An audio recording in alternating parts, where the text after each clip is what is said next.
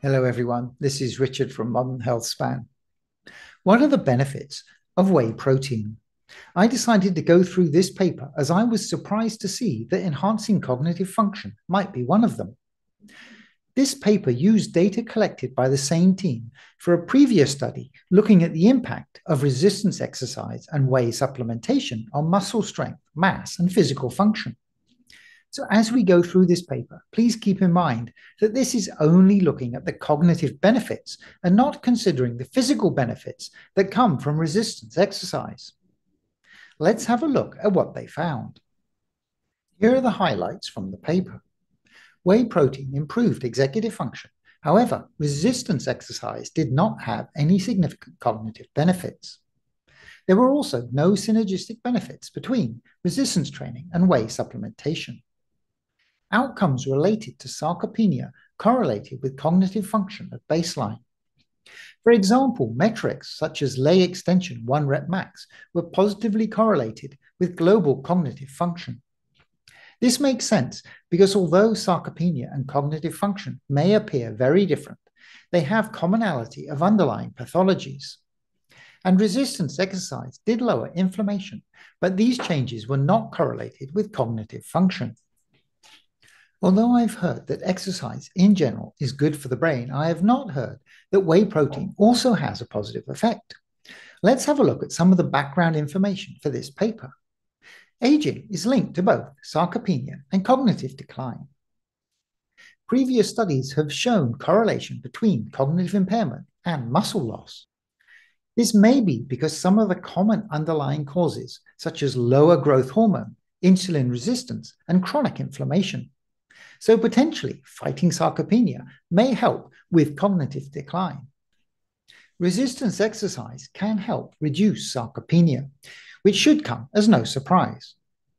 And it has shown benefits in cognitive function, specifically executive function, memory, and global cognitive function. The action of this is thought to be through increased BDNF and IGF-1 and decreased inflammation. Along with resistance exercise, older individuals are suggested to increase protein intake as a benefit for muscle mass and cognitive function. Increased protein has been reported to improve memory, reaction time, and emotional identification, which is the ability to identify what emotion you are feeling at any particular time.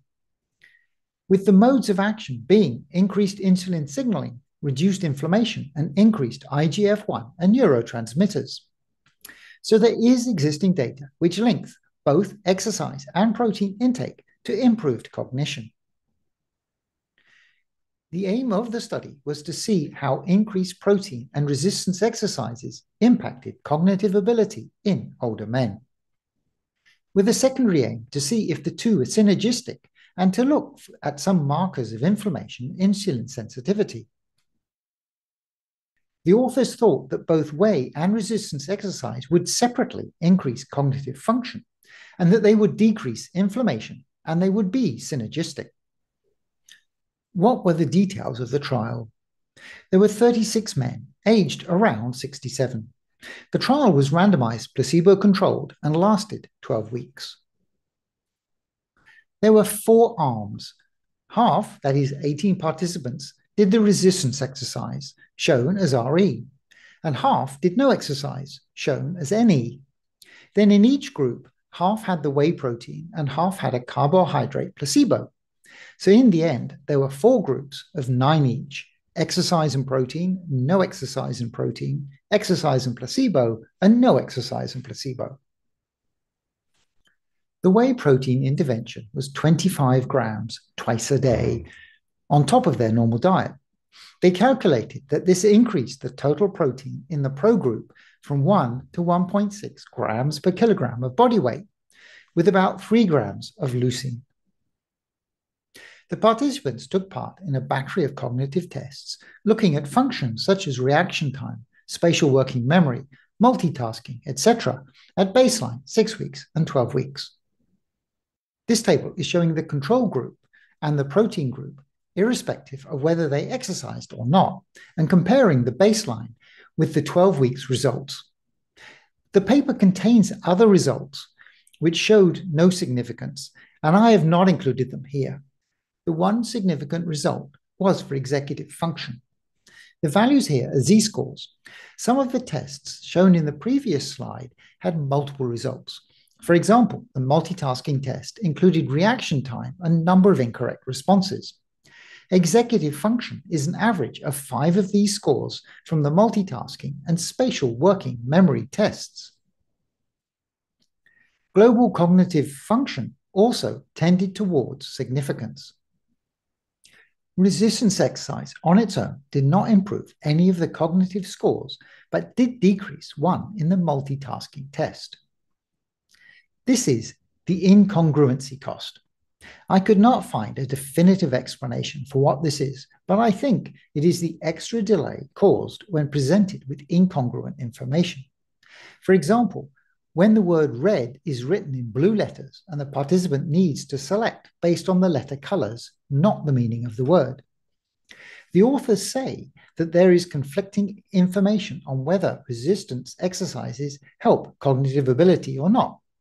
They speculate that this may be due to the intensity of the exercise, with higher intensity, over 80% of 1 rep max, having less benefit for cognition than mild intensity, 70% of 1 rep max or below.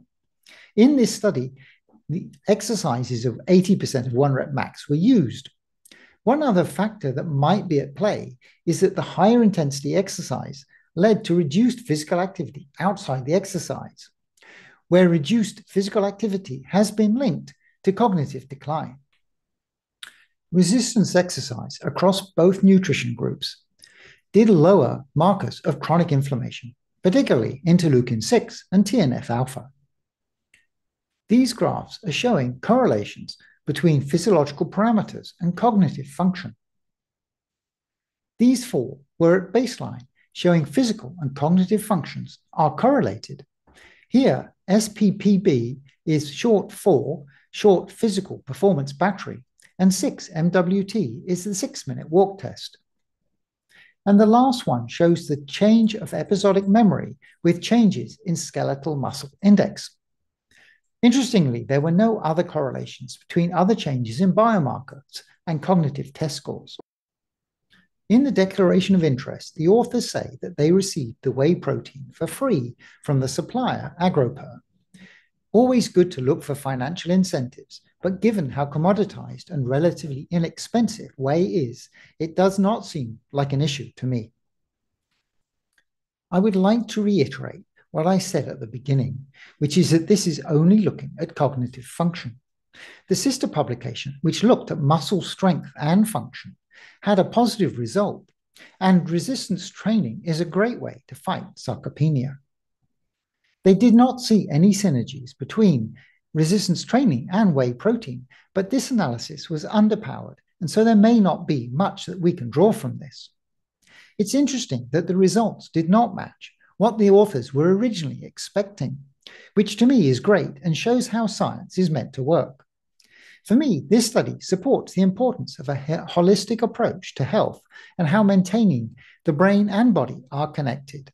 I will be continuing with my resistance exercise and with my whey protein supplementation.